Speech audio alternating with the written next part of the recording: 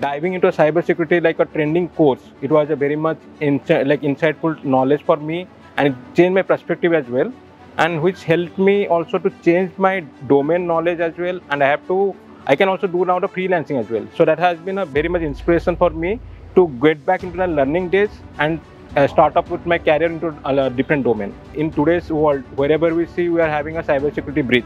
So in that way, we need to be very much careful in each area.